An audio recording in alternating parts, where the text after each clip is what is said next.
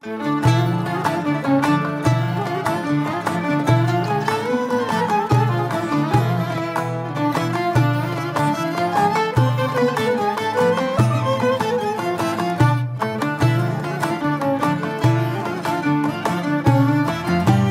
φωτιές. Ετοιμάστε σχάρες. Μαζέψτε την παρέα σας. Αρνάκι γάλακτος, σουβλάκι για σήμερα. Και είμαστε η αδερφή Μαλιόρα. Είμαι ο Γιώργος. Και εγώ Ανδρέας. Μαζί κατασκευάζουμε ψησταριές και φούρνους. Αλλά μας αρέσει το ψήσιμο και το μαγείρεμα. Και η καλή παρέα. Μέσα από το κανάλι μας μοιραζόμαστε μαζί σας συνταγές αλλά και τεχνικές για ψήσιμο και μαγείρεμα. Ακολουθήστε μας πατώντας εγγραφή και κάντε κλικ στο καμπανάκι για να σας έρχονται ειδοποιήσεις. Ελάτε και στην ομάδα του Facebook του Grill Philosophy, όπου έχουμε μαζευτεί πάρα πολλοί ψήστες και ανταλλάσσουμε απόψεις. Σας περιμένουμε.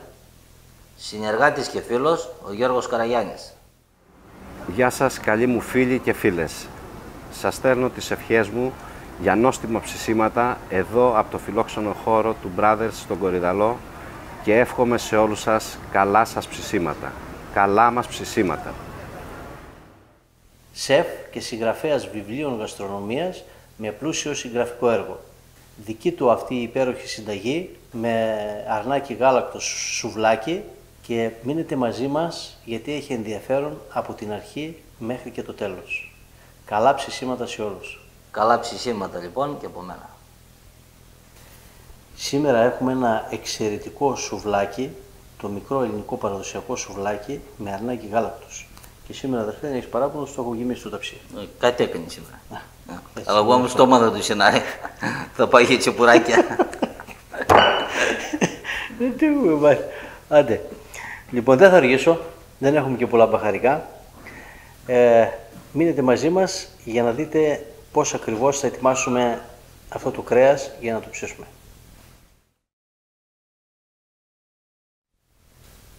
Όπως είπα, δεν θα έχουμε πάρα πολλά μπαχαρικά.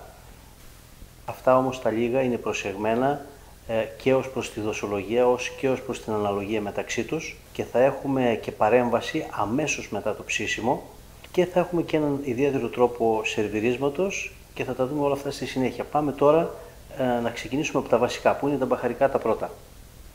Για 2 κιλά που είναι αυτό το κρέας θα χρησιμοποιήσουμε 2 γραμμάρια πιπέρι μαύρο.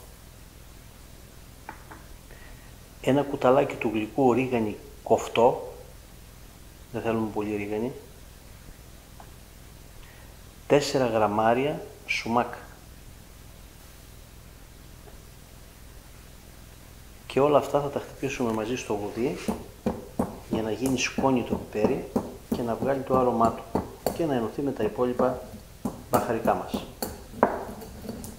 Μετά από πολύ χτύπημα, το πιπέρι μας έχει γίνει σκόνη και ήρθε η ώρα να προσθέσουμε το αλάτι. Για 2 κιλά κρέας θα βάλουμε 28 γραμμάρια αλάτι. Καλό θαλασσινό αλάτι, ανθό αλατιού ή αλάτι βράχων που χρησιμοποιούμε και εμείς. Και επειδή και το αλάτι είναι χοντρό, θα το χτυπήσουμε και αυτό μαζί με τα υπόλοιπα μπαχαρικά και έτσι θα πάρουμε ένα πολύ αρωματικό αλάτι για να καρικεύσουμε με αυτό το κρέας μας. Λοιπόν, είμαστε έτοιμοι με τα μπαχαρικά μας και θα πάμε να τα προσθέσουμε τώρα στο κρέας. Πριν όμως το κάνω αυτό, θα σας πω 2 λόγια για το κρέας. Καταρχήν, είναι αρνάκι γάλακτος και έχουμε πάρει ξεκοκαλισμένο το μπουτάκι και όλη την εφραμιά, μέχρι εκεί που αρχίζουν τα πλευρά. Βγάλαμε τις μεμβράνες που υπάρχουν πάνω από το κρέας. Βλέπετε. Ό,τι μεμβράνη υπάρχει πάνω στο κρέας, αυτή η πέτσα δηλαδή, τη βγάζουμε γιατί είναι σκληρή και δεν θα έχουμε καλό δάγκωμα που λέμε. Θα γίνει σαν τσίχλα το κρέας. Μετά το κόβουμε σε μικρά κομμάτια, όπως το βλέπετε εδώ, και κομμάτια με λίπος. Έχουμε μια αναλογία λίπους τουλάχιστον 30%, ό,τι βλέπετε εδώ. Μικρά κομμάτια, είναι βασικό. Και πάμε τώρα αυτά να τα καρικεύσουμε. Προσθέτουμε το αλάτι με τα λίγα αυτά καρικεύματα, που είναι όμως στη σωστή δόση και αναλογία μεταξύ τους. Προσθέτουμε σταδιακά και ανακατεύουμε. Το γυρίζουμε πρώτα από την άλλη μεριά, γιατί είναι βασικό να βάλουμε τα μπαχαρικά μας ομοιόμορφα στο κρέας. Τώρα θα τα ανακατέψουμε και ξαναπροσθέτουμε το υπόλοιπο. Μην ρίχνετε τα μπαχαρικά όλα μαζί σε ένα μέρος και μετά προσπαθείτε με το ανακάτεμα να κάνετε σωστή κατανομή. Δεν θα γίνει ποτέ. Προσθέστε και ανακατέψτε, είναι βασικό. Έχουμε εξαιρετικής ποιότητας κρέας, ένα καλό ανακάτεμα, μασάζ, και δεν θα βάλουμε κάτι άλλο εδώ. Και επειδή δεν έχουμε βάλει καθόλου υγρά, μπορούμε να το αφήσουμε στο αλάτι τουλάχιστον 2 ώρες έως 3-4 το πολύ. Δεν χρειάζεται παραπάνω. Εμείς θα το αφήσουμε 2 και κάτι. Λοιπόν, το ηλιέλαιο που βλέπετε εδώ το έχουμε για αμέσως μετά το ψήσιμο μαζί με τα υπόλοιπα. Την προετοιμασία όμως θα την κάνουμε αμέσως μετά. Μείνετε μαζί μας, σε λίγο η συνέχεια. Τι έχεις φτιάξει αδερφέ εδώ πέρα? Τσιπουράκι. Δεν θα φας κρέας. Θα φάω το κρεδάκι, θα φάω. Δεν σε ήγησε. Αυτό να μας ανοίξει την όρεξη. Θα πάει, θα πάει. Γι' αυτό είμαι σίγουρος. Αυτό πραγματικά, παιδιά, το τσιπουράκι είναι ορεκτικό. Άντε στην υγεία μας. Στην υγεία μας, στην υγεία σας. Γεια σας, παιδιά. Καλά ψησίματα να έχουμε. Το τσιπουράκι είναι ορεκτικό και πάει πάντα πριν από ένα καλό φαγητό. Γι' αυτό οι μεζέδες είναι ορεκτικά. Ελίτσα, τυράκι, τζατζίκι, τυροκαυτερί, μελιτζάνα, σαλάτα. Έτσι είναι. Αυτό είναι το τσίπορο. Δεν σε φουσκώνουν αυτά για να μην μπορείς να φας μετά. Ναι, αυτά είναι για να μας ανοίξει η όρεξη. Τα προκαταρκτικά που λέμε.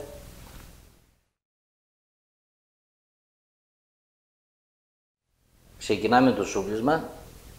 Παίρνουμε ένα κομμάτι με λίπος και το λίπος είναι πάντα από την έξω μεριά. Βάζουμε ένα κομμάτι λίπος, ένα κομμάτι ψαχνό.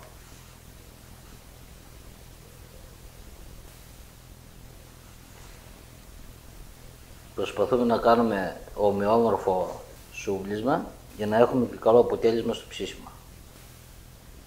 Και το τελευταίο κομμάτι πάντα είναι με το λίπος και το βάζουμε προς τα έξω. Αυτό είναι το σουβλάκι μας. Όσο πιο ομοιόμορφο είναι στο καλαμάκι, τόσο καλύτερα αποτελέσματα θα έχουμε στο ψήσιμο. Κατά τον ίδιο τρόπο θα σουφλίσουμε και τα υπόλοιπα. Ανάψαμε τα κάρβουνα με βαμβάκι και ενόπνευμα στην κορυφή, γιατί τα κάρβουνα ανάβουν ανάποδα από πάνω προς τα κάτω. Εύκολα, γρήγορα και χωρίς καπνό. Ρίξαμε ηλιέλαιο 150 ml και μόλις ζεσταθεί λιγάκι το ηλιέλαιο θα προσθέσουμε πάπρικα γλυκιά 2 γραμμάρια και 3-4 κλωναράκια φρέσκο δεντρολίβανο. Και θα το αφήσουμε λίγο να ζεσταθεί, όχι να κάψει, να γίνει πολύ ζεστό. Αυτό το λάδι δεν θέλουμε ελαιόλαδο, δεν θέλουμε να έχει άρωμα το λάδι αυτό, θέλουμε απλά να έχουμε το άρωμα από το δεντρολίβανο και την πάπρικα. Το ηλιέλαιο είναι άοσμο λάδι, δεν έχει ιδιαίτερη οσμή και γεύση. Ισέπω να ζεσταθεί λίγο το λαδάκι για να μπορέσουν να βγάλουν τα αρώματά τους η πάπρικα και το δεντρολίβανο. Τα κάρπουνα είναι αναμένα και σε λίγο θα έχουν ανάψει και τα καλά και θα είμαστε έτοιμοι για να ψήσουμε. Και κλείνουμε το μάτι, γιατί είπαμε δεν θέλουμε να κάψει πολύ. Θα σας δείξουμε πώς θα το χρησιμοποιήσουμε αυτό αμέσως μετά το ψήσιμο. Και το ψήσιμο αρχίζει, τα βάζουμε το ένα δίπλα στο άλλο, ψήνουμε σε καθαρή σκάρα και σε πολύ δυνατή φωτιά. Είπαμε όλα τα σουβλάκια, αυτά τα μικρά, ψήνονται το ένα δίπλα στο άλλο, κολλητά. Και είμαστε έτοιμοι για το πρώτο γύρισμα, το οποίο θα γίνει και αυτό, όπως πάντα, από την ανάποδη πλευρά. Το πάμε δίπλα ακριβώς και το γυρίζουμε από την απέναντι πλευρά. Όλα να βάλουμε και τον απορροφητήρα μας, γιατί αρχίσαν τα ντουμάνια. Βοηθάει να τα γυρίζετε 2-2 για να μπορούν να στέκονται. Το άρωμα είναι φοβερό.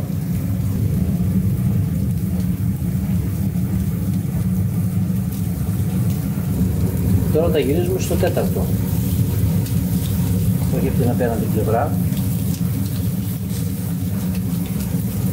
Έτσι, 2-2 για να μπορείτε να τα στηρίζετε. Είναι σημαντικό να είναι το ένα δίπλα στο άλλο, γιατί έτσι δεν στεγνώνουν, γίνονται ζουμερά. Είναι μικρά τα κομμάτια κρέατος και επίσης το μικρό το σουβλάκι το ελληνικό δεν ενδείκνυται για περιστροφή. Στεγνώνει. Βλέπετε, μας έμεινε μία πλευρά που δεν έχει εκτεθεί ακόμα στη φωτιά και αυτή θα είναι το τέταρτο γύρισμα. Και τώρα γυρίζουμε πάλι από την απέναντι πλευρά.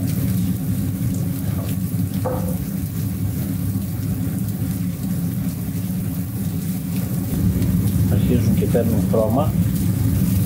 Συνήθως 2 γυρίσματα από την κάθε πλευρά είναι αρκετά.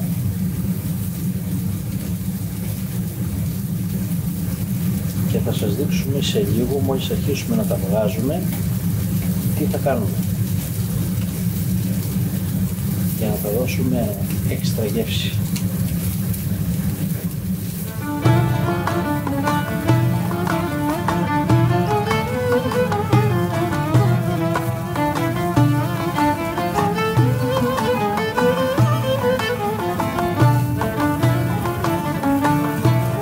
Ακόμα ένα γύρισμα.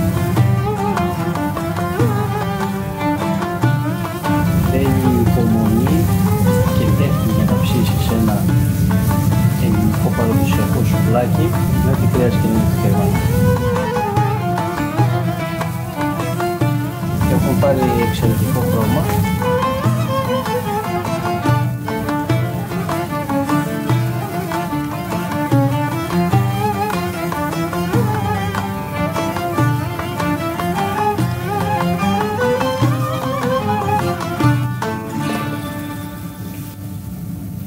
Είμαστε στα τελευταία γυρίσματα. Έχουν πάρει εξαιρετικό χρώμα. Βλέπετε, αυτό είναι το χρώμα που θέλουμε.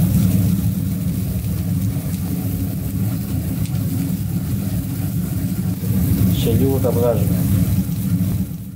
Τα βγάζουμε, είναι έτοιμα. Θα κάνουμε μια βουτιά σε αυτό το λαδάκι και τα κουμπάμε εδώ δίπλα όπου μοσχομυρίζουν.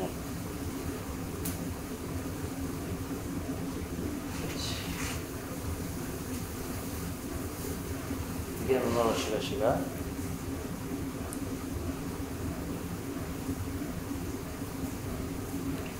Αυτό είναι ένα φοβερό μυστικό του φίλου μας του Γιώργου και θα δώσει την έξτρα γεύση, πάπρικα με το δεντρολίβα. Σιγά σιγά βγαίνουν όλα. Δεν θέλουμε πολύ μέσα στο λάδι, λίγο. Αντρέα, ετοίμασε τα κρασιά, Έτοιμα τα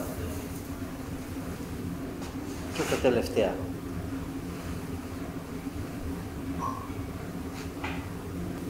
Ωραία.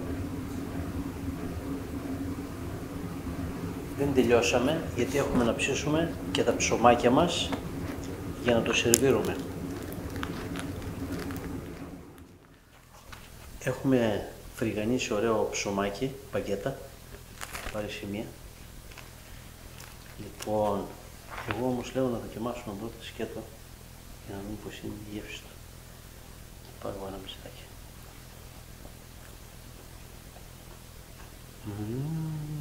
Το άρωμα είναι.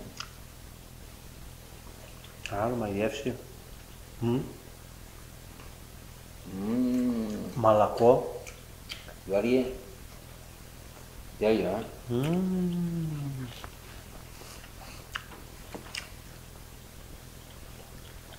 Τώρα θα σας δείξουμε πώς θα το σερβίρετε.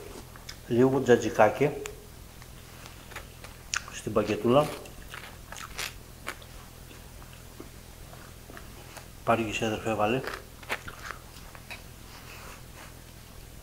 Ένα σουβλάκι. Λίγο αλατορίγανη εδώ πάνω.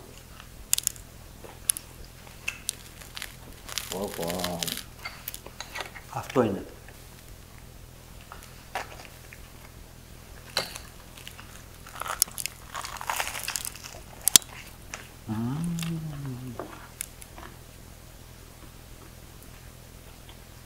Απολαύστε το με αυτόν τον τρόπο σαν σάντουιτς.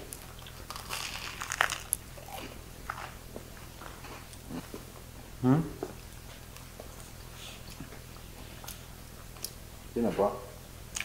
Δεν πήρε. Ίσως από όλα τα σουβλάκια που κάναμε είναι το καλύτερο.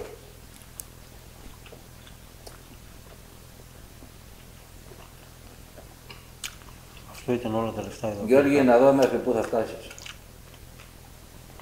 Πω.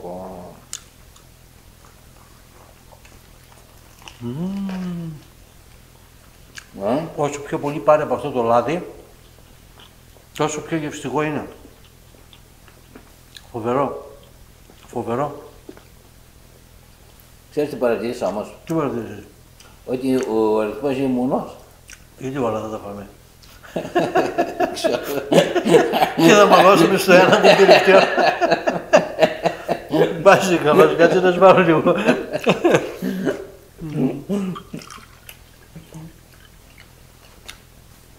Γιατί είναι ίδιος, δεν νομίζεις, Είναι πάρα πολύ εύκολο να τα φάμε όλα. Είναι πεντανόστιμα. Τέτοιο σουβλάκι δεν θα βρείτε πουθενά. Τι πράγμα είναι αυτό. Λοιπόν, Άντε, στην υγειά μας. στην υγειά μας, στην υγειά σας, καλά Υγειά σας, ψησίματα παιδιά, καλά ψησίματα και θα έχει συνέχεια. και πάντα με καλή παρέα.